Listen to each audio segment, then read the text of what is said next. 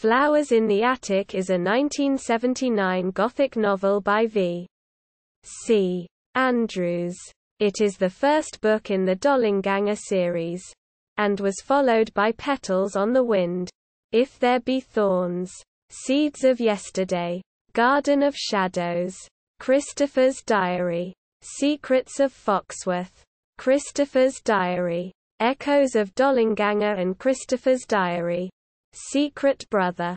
The novel is written in the first person, from the point of view of Kathy Dollenganger. It was twice adapted into films in 1987 and 2014. The book was extremely popular, selling over 40 million copies worldwide. Plot. In 1957, the Dollenganger family, father Christopher, mother Corinne, 14-year-old Chris, 12-year-old Kathy, and 5-year-old twins Carrie and Corey, lives an idyllic life in Gladstone, Pennsylvania, until Christopher is killed in a car accident, leaving Corinne deep in debt with no means to support her children. On the verge of their home being foreclosed, Corinne reveals to the children that as a young woman, her marriage to Christopher so offended her multimillionaire father Malcolm Foxworth that he disinherited her. Now the elderly Malcolm is dying of heart disease, and Corinne intends to return to her childhood home of Foxworth Hall in Virginia to win back her father's affection in time to be reinstated into his will. Because Malcolm is unaware that Corinne had children by her marriage to Christopher, the children must hide in a secluded upstairs room of the enormous Foxworth Hall until Corinne can break the news to her father. She assures the children that they will only be in the room for a few days. At Foxworth Hall, Corinne's mother, called only the grandmother, locks the children into a bedroom connected to the house's large attic. The grandmother forces Corinne to reveal the reason for her disinheritance was that Christopher was Malcolm's younger half-brother, and thus Corinne's half-uncle, and that the children are the products of incest. The grandmother believes the children are the devil's spawn, and is obsessed with the idea of incest, forbidding all contact between opposite genders, while prohibiting the children from making noise or opening the room's windows. Only in the attic are they free to play. Kathy and Chris attempt to make the best of the situation by decorating the attic with paper flowers to create an imaginary garden for the twins. The grandmother comes every morning with a picnic basket filled with the day's food and interrogates the children about their modesty and piety. Questions the children are too innocent to fully understand. Initially their mother visits multiple times per day, bringing toys and gifts. But over time, her visits grow sporadic. After months have passed, Kathy and Chris confront her, as she promised they would be freed in only a few days. Corinne finally confesses that they must remain in the room until their grandfather dies. A year later, Kathy and Chris have both entered puberty, while the twins are stunted from inadequate nutrition and lack of sunlight. With no other outlets, Kathy and Chris develop a romantic and sexual attraction toward each other, though they do their best to deny their feelings. The grandmother catches Chris staring at a half-dressed Kathy and punishes the children by cutting off their food supply for over 2 weeks, while the children pray their mother will reappear in time to save them. On the verge of starvation, Kathy and Chris decide to escape with the twins to find help.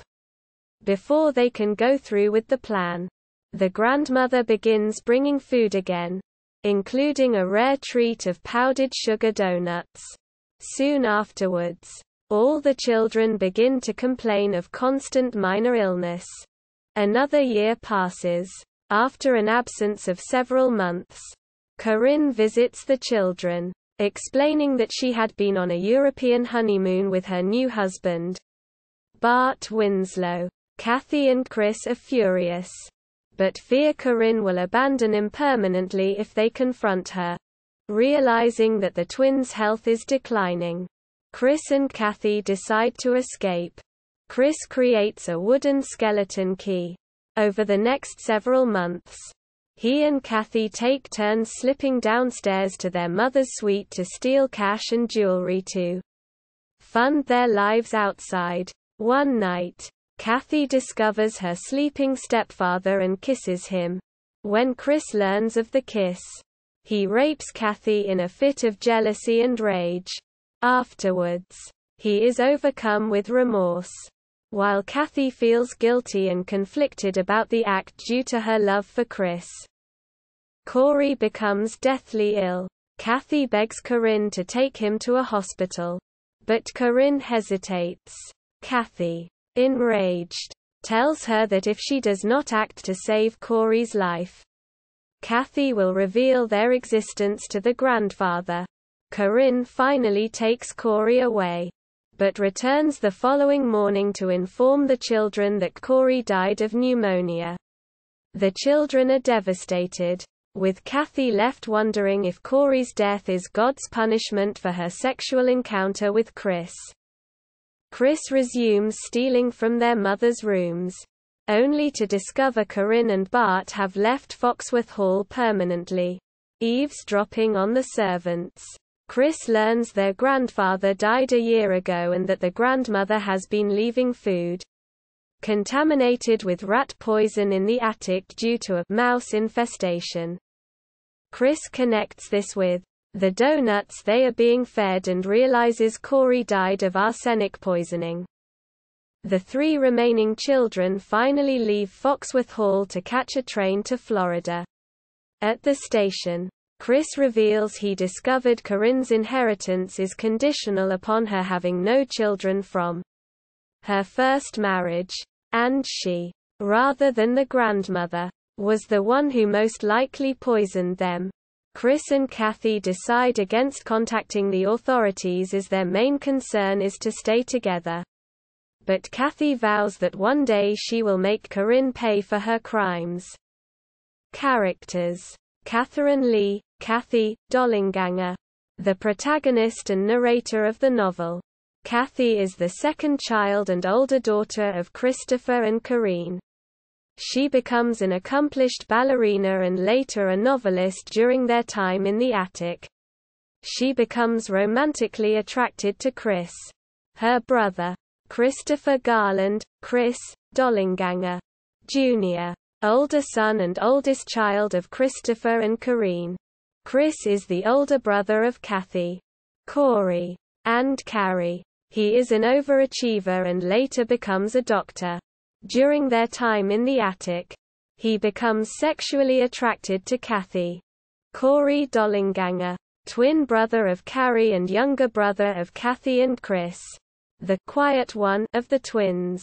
Corey is introverted but musically talented.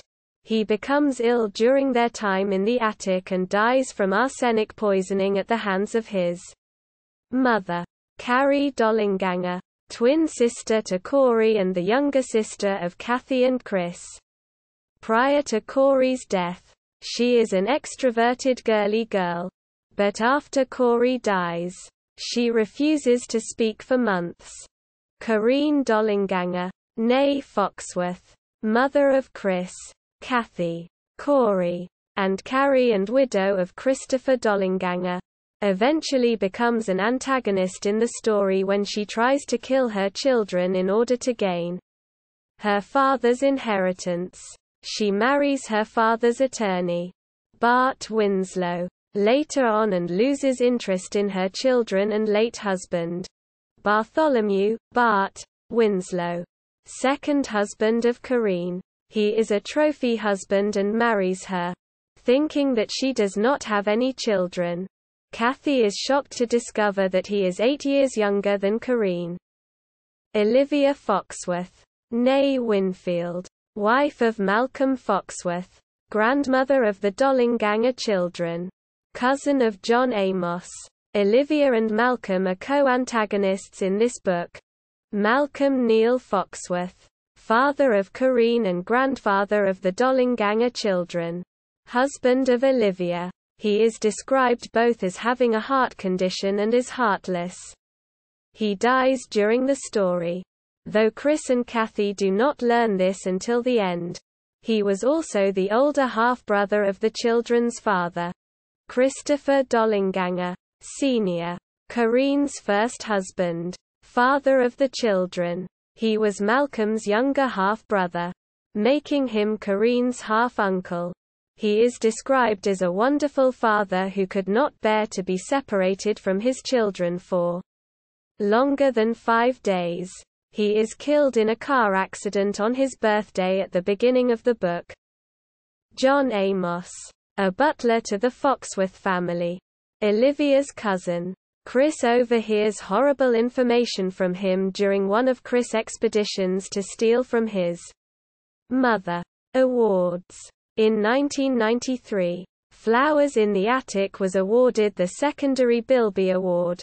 In 2003 the book was listed on the BBC's The Big Read poll of the UK's 200 best-loved novels. Adaptations. In 1987, the book was adapted into a film of the same name starring Louise Fletcher, Victoria Tennant, Christy Swanson, and Jeb Stewart-Adams and directed by Jeffrey Bloom.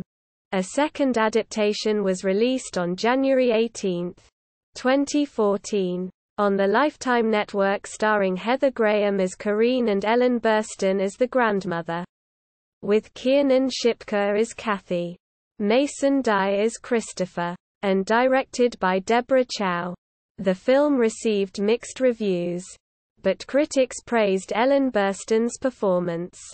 The book was adapted into a stage play by V.C. Andrews's ghostwriter, Andrew Niederman, in the form of an ebook and was published by Pocket Star. The stage play was released in October 2014 and is 80 pages in length. In August 2015 the stage play received its world premiere production in New Orleans, Louisiana. The play, which received positive reviews, was produced by C.M. On Stage, a production company, and was directed by Christopher Bentavenia. Controversy. The depiction of incest between an adolescent brother and sister in the novel has led to its being banned in certain areas at different times. Charahoe High School in Rhode Island removed it because it contained offensive passages concerning incest and sexual intercourse. In 1994, it was removed from the Oconee County, Georgia school libraries due to the filthiness of the material.